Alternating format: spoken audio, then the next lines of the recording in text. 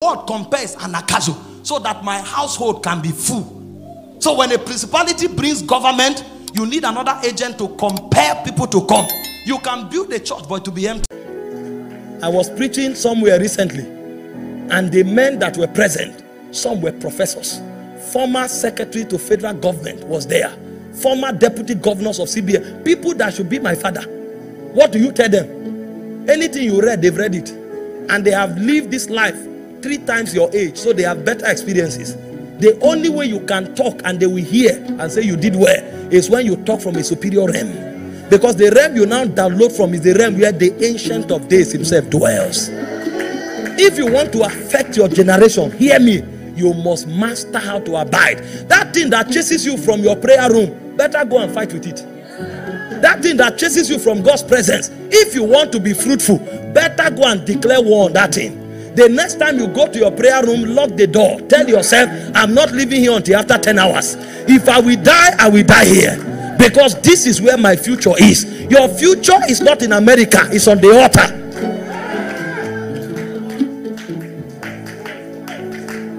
Look at what Psalm 91 said. Let's read it. Psalm 91 from verse 1. I know most of us pray this, and it's good to pray it. But it's not telling you to pray this. It's telling you what your reality should be. It says, he that dwelleth, this is not a Christian, whoever that dwelleth. So if a Christian doesn't dwell, he will suffer.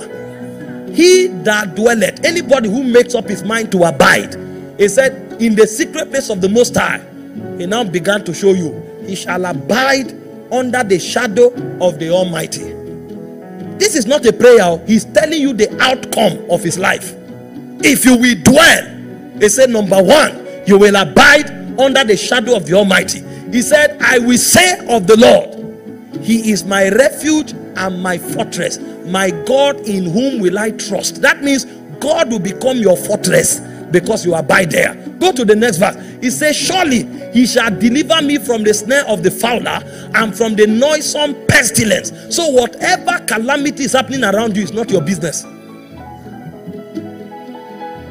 He shall cover thee. He's giving you, and he's telling you the outcome of dwelling. He shall cover thee with his feathers, and under his wings shalt thou trust. His truth shall be your shield and your buckler. Go to the next verse. He said, thou shalt not be afraid. Even fear will be removed from you. You won't know when. Thou shalt not be afraid of the terror by night, nor the arrows that fly by day. So they say people are dying. It's not your problem. There's epidemic. It's not your problem. No matter what the devil throws into the earth, you are already exonerated. He said, no, the pestilence that walketh in darkness, I have no business being robbed. I have no business being kidnapped. I have no business being raped. I have no business being attacked by any form of plague. He said, no, the destruction that wasted in noonday. All of these things, you have no business with it. He said, 1,000 shall fall by your side, 10,000 by your right hand. He said, it shall not come near you. Not because you are running away from it. It has enough intelligence to avoid you. And it's not because you are praying. You are not waking up every day and saying, no, for fashion. It doesn't come near you because you are already abiding. And why? He said, only with thy eyes shalt thou see and behold. So you'll be hearing the news, but it will not touch you. And the reason is because of what?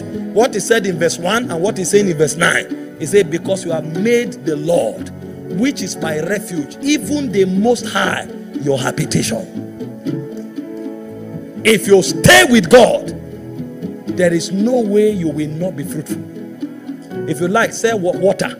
If you like, sell slippers. If you like, sell cars. No matter what you do, is not a factor. You will prosper. Daddy read a scripture from Psalm 1 a moment ago. Blessed is the man that walketh not in the counsel of the ungodly, nor standeth in the way of sinners, nor is seated in the seat of the scornful. He said, but his delight is in the law of the Lord, and on this law does he meditate day and night. That's abiding. He said, it's like the tree planted by the rivers of living waters. It produces its fruit in its season. He doesn't miss. There's accuracy in productivity. He said, his leaves shall not wither. If you abide, see, build capacity to abide, my sister. Build capacity to abide with God. It may be difficult at the beginning. Don't worry. Start. At a point, the Holy Ghost will now help you. The Bible said widows brought their dead back to life. This is not for professors. You don't have to be educated. Just stay with God. Start talking to him from the level you know him. And watch what happens with your life after 1 month, after 2 months, after 3 months. You will not be able to explain it. I've taught these principles again and again. Sometimes I run into people on the plane. I was traveling the other time. I just sat and the man talked to me and said, "Is this you?" The first problem he had is that you look smaller than you look on TV. I said, "Oh, maybe it's technology. This is me." He now shook me and said, "Thank you. God bless you." This is a businessman. He has applied all the strategies he knew, both from the one he studied in economics and the one he studied from his master that mentored him. Nothing was working. And I started teaching on staying with God. He just stayed there. One day he woke up, he was going out. He heard the voice. And that voice started coming to him. His investments, the voice will tell him, "Do this one, invest here, don't do this, don't do this." It was like following a compass, following a navigator. That's how business began to rise from capital of 4 million. As he was talking to me, he was already on over 900 million. And he said he was traveling to broker another deal that day. Everything turned around and he couldn't believe it because that voice was always there, but he couldn't hear it. The earth was too noisy. So when God spoke, the voice was choked in other voices. God's voice is not loud. It's only distinct. And you must train yourself to pick it. And the way to train yourself is to abide. Because when he comes in a still small voice.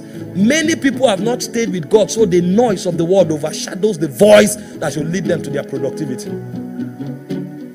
Build capacity. Build capacity to abide. Every day, 1 hour, 2 hours, 3 hours, stay there and begin to grow in it. Tell yourself, I grow now because I can silence my spirit in God's presence for 6 hours. See how your life will turn around. You will be shocked. I know the place of prophecy and I'll talk about it. But I'm telling you things that should define your life. It will make prophecy work faster.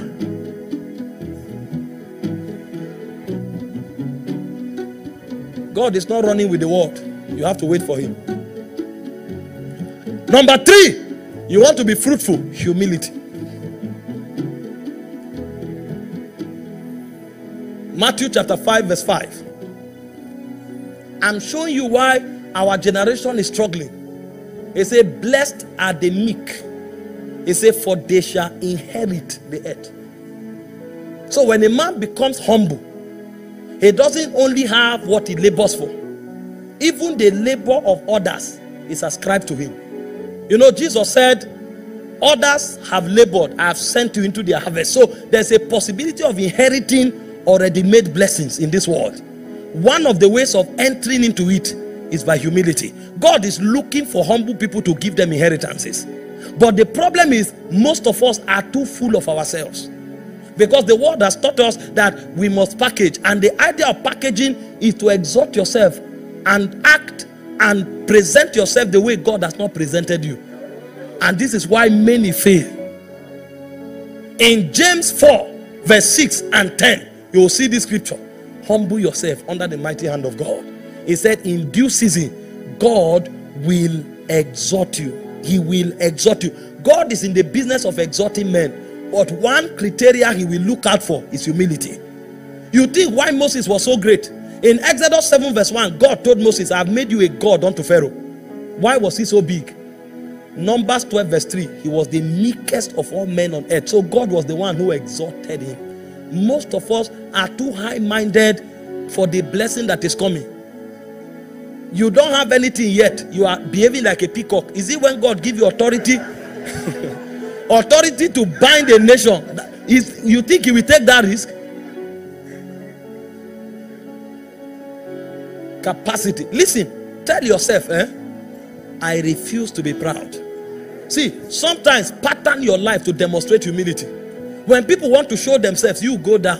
Teach yourself how to be humble. And be marking your own script. Be marking your own script. Don't think you are bigger than your brother. If he thinks he's bigger, encourage him. God bless you. My prayer is for you to be bigger. When you want to shake somebody and he wants to prove that he's bigger than you, he's older than you, bend down. Don't, I will make it easy for you. Bend down. Salute him. It won't take anything from you. But the thing is that God is watching. God is watching. In the day of exhortation, is the person with a low head that he will exhort. The one who is standing like this will go down. Capacity for fruitfulness. We are out of time. I'll just list the other three. Go and look at it from scripture. If you do these things, sir, there is no way you will not be fruitful. Peter was speaking about some of these things in 2 Peter chapter 1 from verse 6 to verse 8. He said if you do these things, you must prosper. It's not possible that you will fail. I'm telling you, you must prosper. Build capacity in the area of humility. Refuse pride. Anywhere you act proud, go back to God and cry and say, help me. And if in pride you were arrogant to somebody, go back and apologize. You are training yourself. That's how you enlarge your capacity. You enlarge your capacity by telling God to help you and by quickly taking responsibility for every arrogant behavior. Even we who are preachers, sometimes I say some things. I come back and say, sorry, that thing I said, I'm a proud man. God is helping me. Please bear with me. I won't say it again. As you do it like that, you have put something in your consciousness. The next time that thing comes, you will kill it. Because what will determine whether you enter your next level is the degree of your brokenness.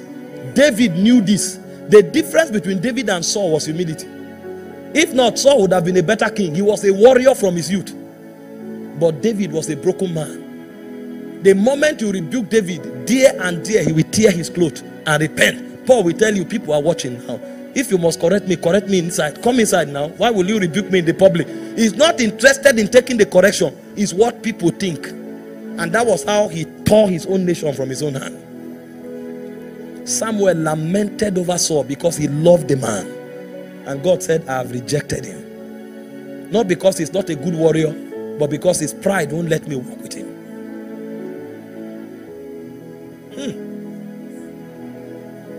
Capacity. The fourth capacity you must build is thankfulness. Some people cannot be fruitful because they are ungrateful. You help somebody, deliver him from somewhere or from a situation. When he is now delivered, he comes and say, hi, that little help you gave me the other day. That little help. So the help is now little. Next time you will not see that little help. You do something for them, they say, I'm grateful. You know, that's how it is. They are now showing gratitude. They have suddenly discovered that they have American accent. Oh, that the other day, they come and say, thanks for the other day. Thanks for the other day. Next time, that other day will last for 1 year. I'm telling you why we are not fruitful. Because sometimes just one help will shift the whole business. But the person who should help you will refuse. Because you don't qualify for it. It's a waste to help an ungrateful man. It's a waste. And that's why most of them are not grateful. You help somebody, you make somebody, the very day he's announced, that day you become his enemy. That's the world we live in. Ingratitude. And when God sees that, God will avoid you first. In Jeremiah 30 verse 19, the Bible said, out of them shall proceed the voice of thanksgiving and the sound of them that makes merry. And he said, I will multiply them. The moment you become thankful, multiplication is natural. Look at the life of Jesus. Everywhere Jesus multiplied things, the first thing he did was, I thank you, O Father. John chapter 6 from verse 6 to 11. Even when Jesus brought the dead back to life, it was thanksgiving. Father, thank you because you always hear me. Lazarus, comfort. The key to productivity, the key to fruitfulness is thankfulness. So if you want to be fruitful, build that capacity. Somebody does something for you that is very small. This is not politics. Brother, I just want you to know I'm grateful. Thank you so much. What you did for me meant so much to me. I don't take it for granted. Thank you, and may the Lord bless and increase you. As you are thanking him, you say, wait, I was thinking of doing this one, but I called you, it didn't go through, it didn't call. He called you in his heart. Now that you have shown gratitude, take more. Take more. Take more. Build that capacity. Listen, even if you want to enter a door, somebody waits and say enter. Turn. Thank you very much. I'm grateful. From very little things, develop it so that you become sincerely grateful. It will open doors for you and it will increase you. Go and look at those who are really wealthy and making impact. You will see them very grateful. It's the poor man that has nothing that thinks you want to intimidate him. Is it that small thing he did for me that he thinks the whole world should? That's the problem. A rich man, a big man has no problem saying, oh, thank you so much, I'm grateful. It's a poor man that always has challenge. Imagine that man. Just because he gave me a lift, he thought that. I'm not saying anybody should control your life because he helped you. But I'm saying be deliberate in being grateful if you want to be fruitful.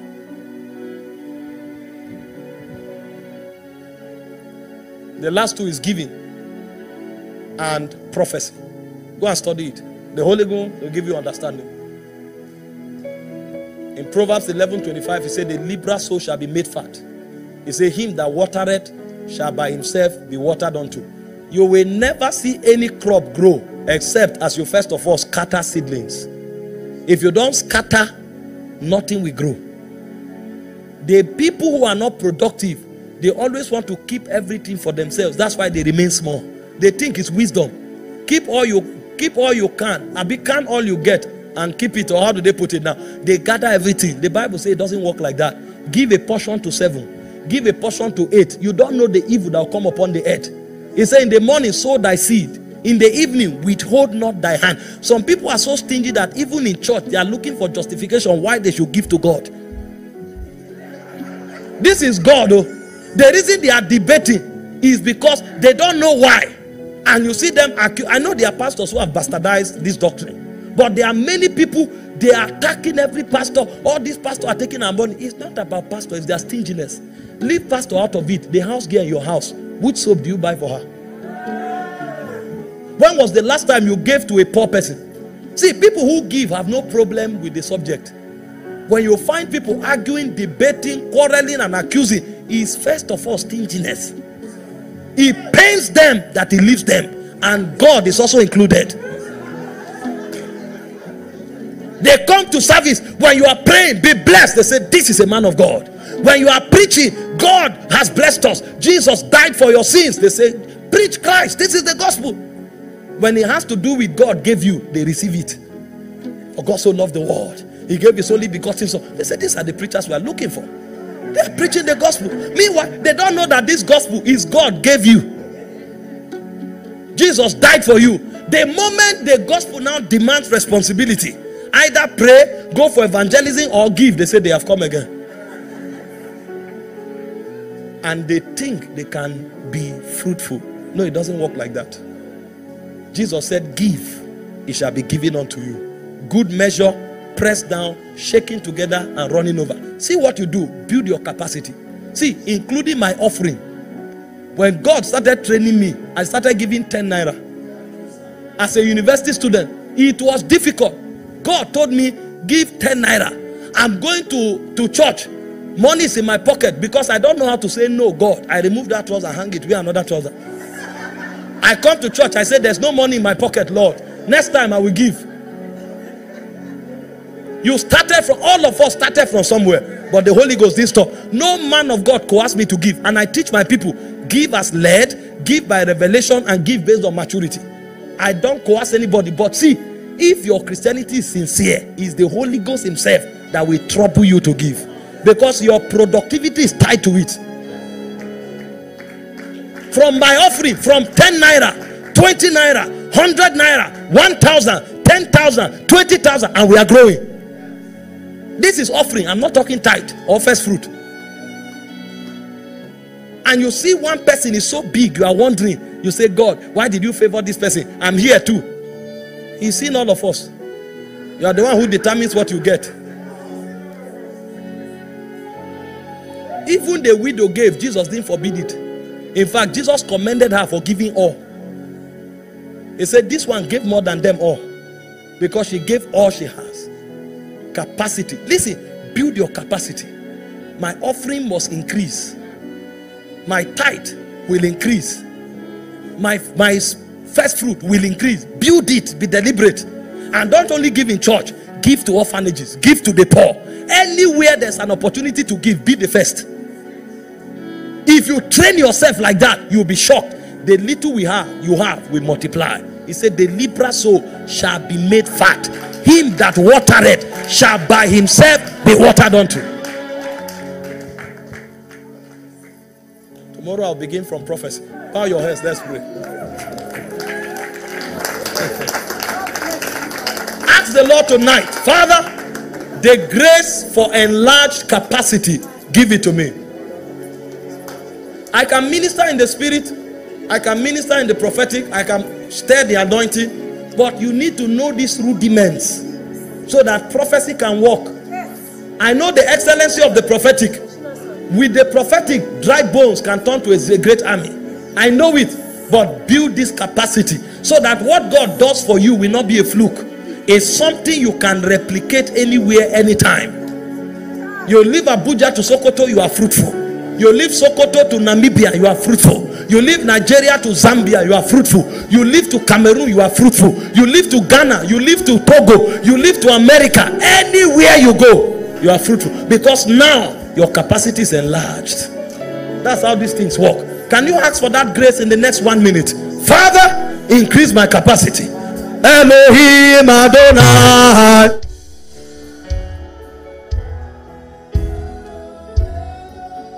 Elohim Adonai.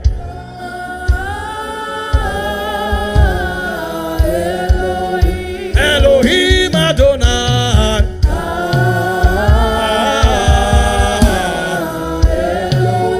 Elohim Adonai.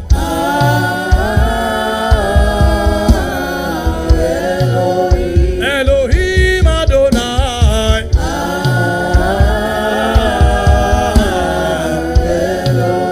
Elohim Adonai.